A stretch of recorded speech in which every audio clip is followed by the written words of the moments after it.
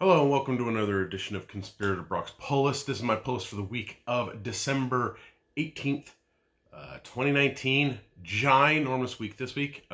It being the week before Christmas, and companies aren't really shipping stuff on Christmas week. Yeah, needless to say, it is a ginormous week. Last week was big.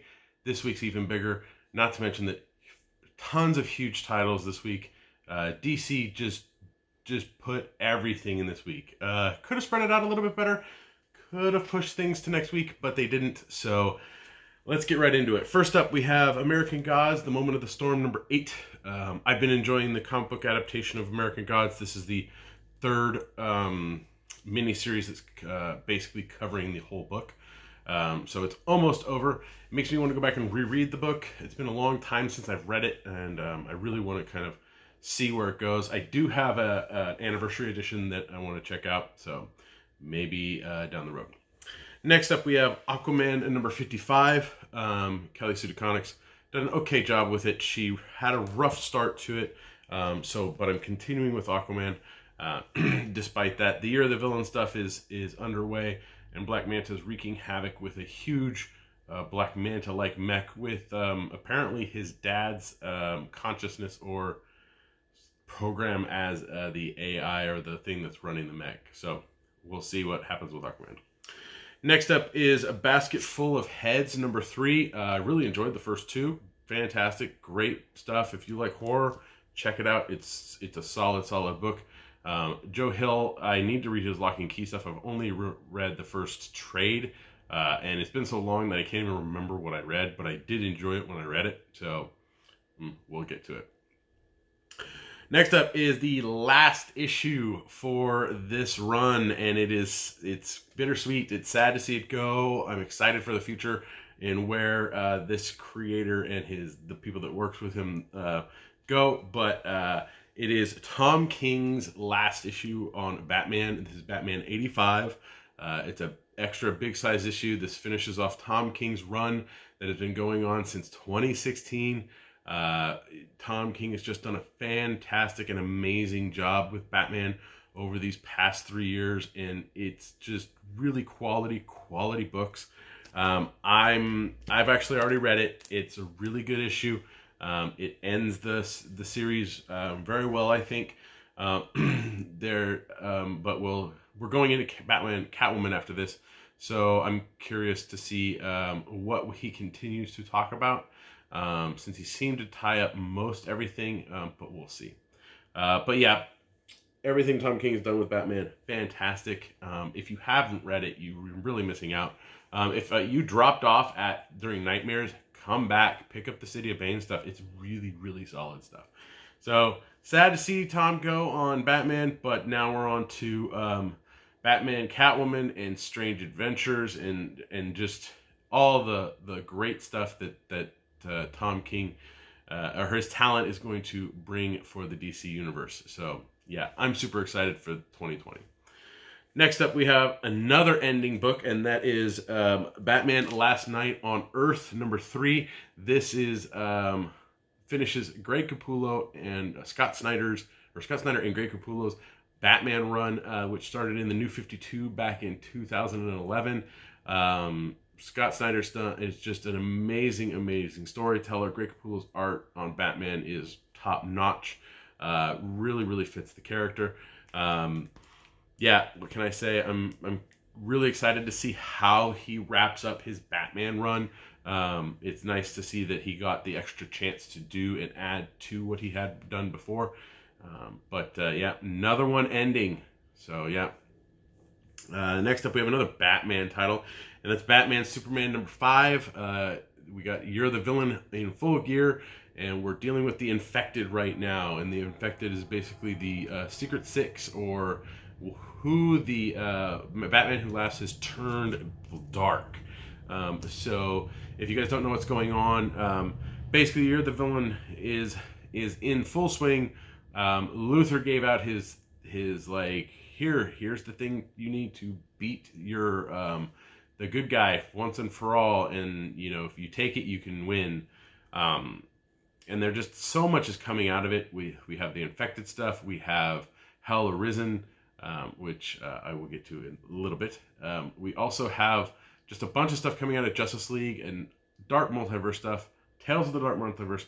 Everything seems to be kind of just setting up something, and I'm really curious to see what that is, because we don't know yet, and it's going to be really interesting going forward in 2020, not knowing exactly what DC has planned, but kind of having a sense of where they're going. Yeah, so I don't know about you, but I've been enjoying it. Batman, Superman, it's fantastic. Again, Williamson knocks it out of the park. Next up is Bloodshot number 4. This is the Bloodshot again. They renumbered it, they restarted it. It's Bloodshot. I mean, it's okay. It's not Jeff Lemire. It's not the early stuff. So I think it's kind of floundering a bit. But I'm gonna stick with it for a little bit and see if it kind of rights itself.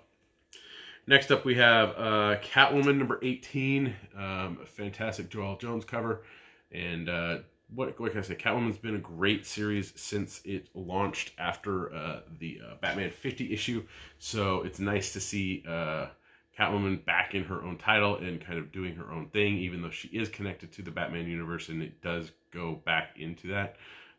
But yeah, I'm super. I just enjoy reading it every month. So. And this is probably the big book, the biggest book of the week, and it's definitely the end of something, and it's the end of something that has taken 3 years on paper, but 2 years and a month, or sorry, 3 years by number, but 2 years and a month by like actual time, and that is Doomsday Clock 12 is finally here. I got a chance to read this a few days ago because I went and picked up our shipment early because our shipment was just ginormous and it was just ridiculous. If I did not pick it up when I did on Monday, we would probably still be processing late into Tuesday night, and we wouldn't have recorded a podcast, and that's just no go. So I'm glad I picked it up. Glad I got to read it early. Johns is just a masterful storyteller and really, really great at giving you those small little details and just making everything work and just flush out so smoothly. Sets up so much for the DC Universe going forward, much like the DC Universe Rebirth issue did back in 2016. Just really, really solid stuff. I cannot wait, honestly, for a deluxe size hardcover of Doomsday Clock. But it has been a fantastic ride. Despite it taking 2 years and a month to come out, I still really, really love Doomsday Clock, and it's one of my top books of the year. Next up, we have Flash Forward number 4, following Wally West and his redemption after Heroes in Crisis. It's been okay. I kind of feel like they're trying to get him back to a norm, especially with kind of the backlash that people had after Heroes in Crisis, which I think is unwarranted. Heroes in Crisis did something that changed up a character, shook the character up. Let's see where this goes. Let's see how this pans out. But fandom sucks sometimes, and I think DC's trying to course correct a little too quickly, in my opinion. But Flash Forward's been okay, and I'm curious to see where it finalizes. Next up is another book that ends something, and that is Harleen number 3. I read the first one. I have not read the second one. The oversized Prestige Plus format just does not entice me to pick it up and read it right away. So I have a huge stack of the Prestige Plus books that I'm like, yeah, I'll get to it. So I have not started Joker Killer Smile. I have not started The Question, and I seriously need to read these.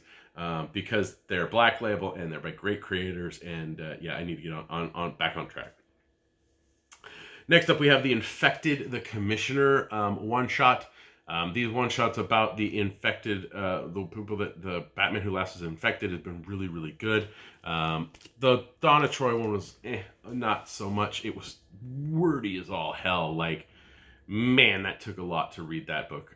But yeah, overall they've been good. I'm curious to see the Commissioners one. So next up we have Joker Killer Smile number 2. What can I say? I'm super stoked to try and read Jeff Lemire's the Prestige Plus Black Label book. But again, like Harleen and all the others, I'm just behind. So maybe I'll catch up over the break, since we're coming up close to winter break or Christmas break for educators. Maybe I'll take some time and just sit and read. Next up, we have Justice League number 38. Scott Snyder's been doing a fantastic job with Justice League. It's almost coming to an end, and then he's moving to something else. And so I'm really curious to see what that is. And I think that's part of what Year of the Villain, Hell Arisen, all of the stuff that's been going on, Event Leviathan, everything, it's kind of moving towards something big that's happening in the DC universe. And I think we're going to get that, close to about April or May of 2020, hopefully, but we'll see. Next up is The Last God, number 3. The first two are okay.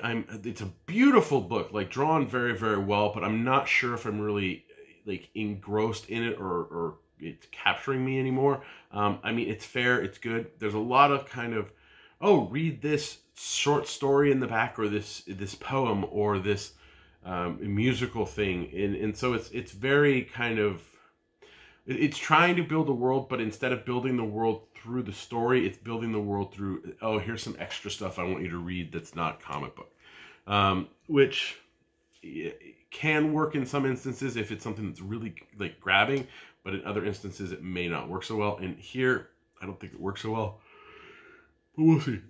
Sorry for the yawning. I had 14 hours. I was at work yesterday. 3 hours of podcasting, 10 hours of work. It was ridiculous yesterday of just how much I was doing with the shipment. So you're lucky I'm getting this up early today. But yeah, I'm super tired. Not to mention that I need to get some good sleep tonight, because tomorrow, Thursday, the 19th, I'm going to watch Star Wars Rise of Skywalker at 10:15, which means I'm going to be up even later than that on Thursday. So I'm gonna be so tired. Let's keep going. Next up, we have Legion of Superheroes number 2. I love the first issue. Millennium was a great kind of lead into it. I'm really curious what they do with Rose, because Rose kind of just popped up in the first issue, but nothing really happened with her. So I'm curious to see what Bendis does with it. But the Legion is back, and it's great, and it's amazing. And if you're just curious about like a bunch of different characters, check out Legion. It's fantastic.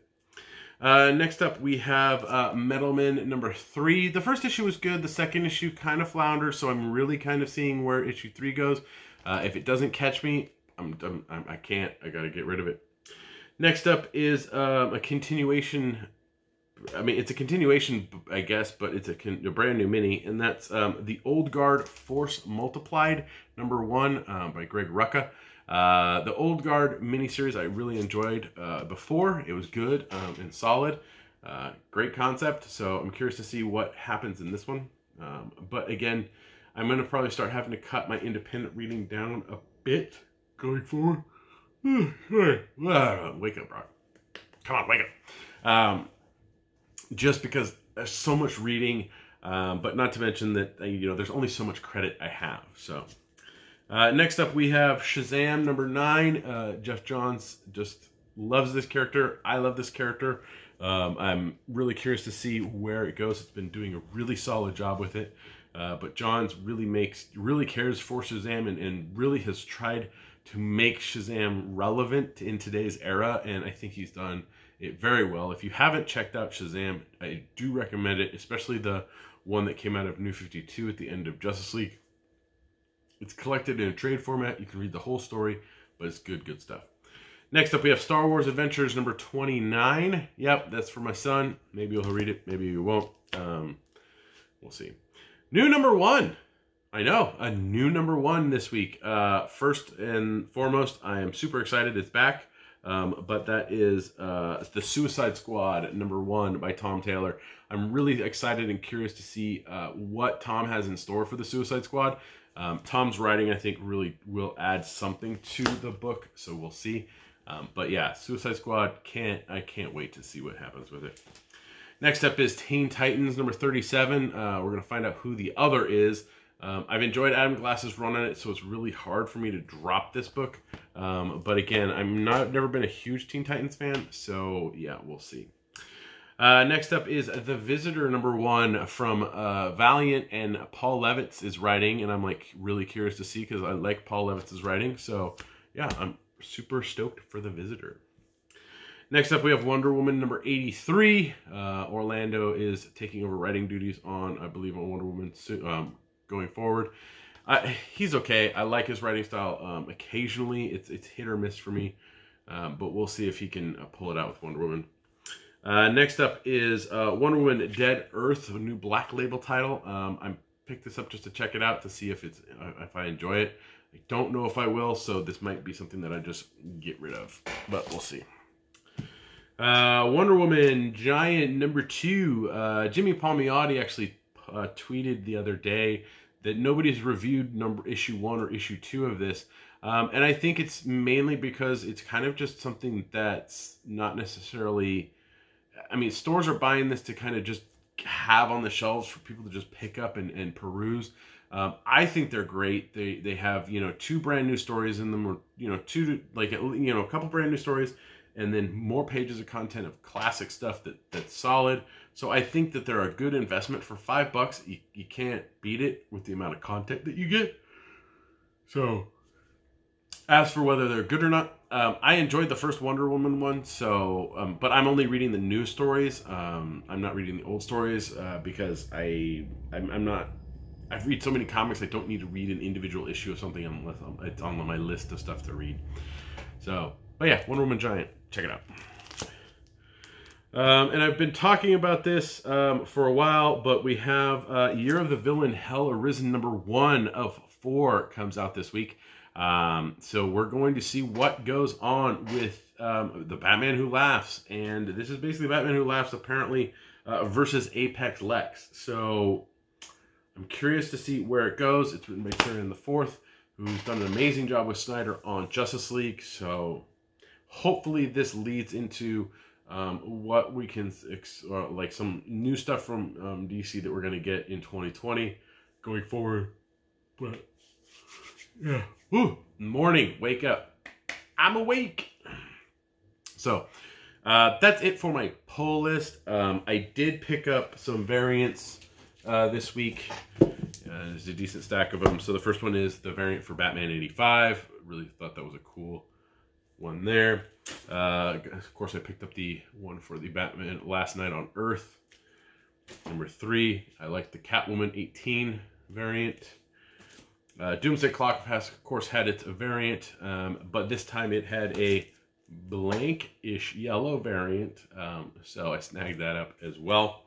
Harleen, of course, had a variant for its Prestige Plus, and I'm a sucker for Harley, so I had to pick that up. And then Justice League 38 had a great Tony Daniel variant cover there, showing off the team, so I picked that one up. Suicide Squad, of course, I have to get the variant for Suicide Squad. And of course, I have to get the blank cover for Suicide Squad because I'm just a sucker like that. Wonder Woman, of course, has the amazing variants, and I have to pick that one up for 83. But yeah, that's pretty much it for what I picked up. There's a couple items on my read list. First up is Once and Future #5. It's coming close to ending, but I think this might have been turned in from a mini into an ongoing. I'm not sure, but I've enjoyed it so far. If you have not yet checked out Once and Future, if you can find it, it's the first few issues, go ahead, pick them up, read it. It's good and fun. And then finally on my read list is X-Force #4. X-Force is just, they're cranking it out, probably because X-Men has been delayed, and the other X titles for that Dawn of X stuff, Marauders, Fallen Angel, Excalibur, and New Mutants, they're just turning those out left and right, left and right. I've lost interest in those 4. The only 2 I'm reading currently are the X-Force and the X-Men ones. So we'll see how far that goes. But again, I think Hawks and Pox did something really amazing for the X-Men universe and for Marvel and for, just getting people interested in mutants again. But I don't know if what came after it is going to hold the interest and be as good, or not maybe, it doesn't need to necessarily be better than Hawks and Pox, even though I would love it if it was. It's not hitting Hawks and Pox like expectations, and like you can really see that on the shelves. So we'll see. But that's it for this week's pull list. I did not bring one thing home, and that was the new Animal Man Omnibus, the Jeff Lemire Omnibus, all the New 52 stuff, the entire run of Animal Man. They have an omnibus form.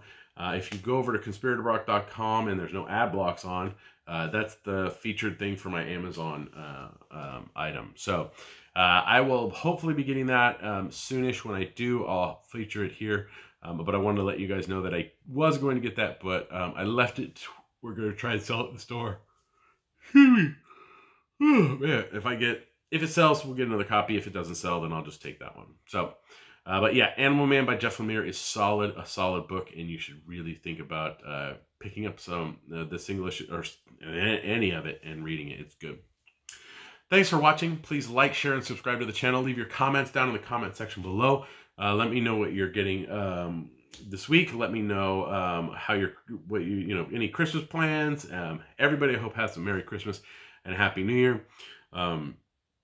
Yeah, you can listen to me on the Comics Conspiracy podcast. We just finished recording episode 432, which is our end of the year part 1.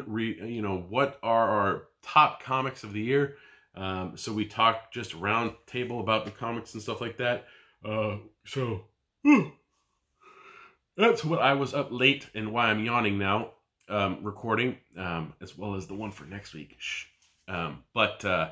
Yeah, so we have, so you can check that out and see what I enjoyed this year. Yeah, there's a link in the description below for that. You can help me and my fellow conspirators out through Patreon at www.patreon.com/comicsconspiracy. For as little as $1 a month, you help us with hosting fees, getting food sometimes, and of course getting products. So thank you very much to all of our backers. It helps out immensely, more than you know, and it is much appreciated.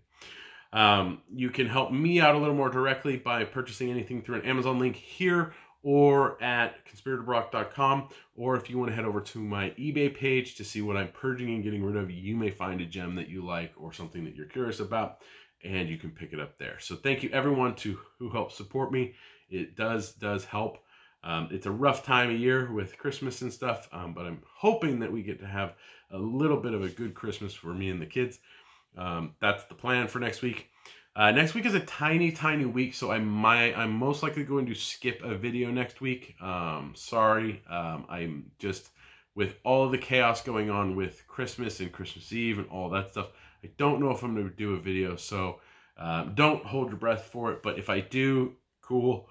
But there's not much coming out that I'm actually going to be picking up. I think there's one book. So yeah. But we shall see. Other than that, I should have a regular episode going up the New Year's Day.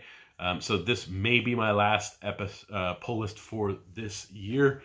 If it is, oh, cool. If not, oh well. I'll still have more. Oh, I completely forgot. Duh. So those of you that stuck through this are actually going to see the other thing I got. So I'm kind of dwindling. I'm kind of gonna probably stop picking up this line, but I've noticed that the line isn't really coming out as heavily anymore. But that's the DC Bombshells line. There is a new statue out this week, and of course, me being me, I picked this one up, and that is the Merry Shazam marching band bombshell. So I'm really curious to see how this one looks. Mary Shazam is always been an interesting character, at least from what I've read of her. So yeah, I do want to point out that I cannot wait for this one, the Bombshell Death figure that's coming soon. Oh, I can't wait. That will probably be my last Bombshell statue, I'm not sure. But hopefully I will be able to get an unboxing video up for you guys of this before the end of the year. That is my goal. I know I've been slacking the tail half of this year on doing unboxing videos, but with the move and all that stuff, like, all of my statues are packed away, and I just don't have easy access to them right now. So that's even the ones. I mean, even the ones I got that are sitting up here that I need to do videos for, I haven't, just because it's so chaotic and so busy that, yeah. So that's pretty much it. Follow me on Twitter. My handle's @BrockSager. And hopefully everybody has a good Christmas and a Happy New Year. And I will see you next week, maybe.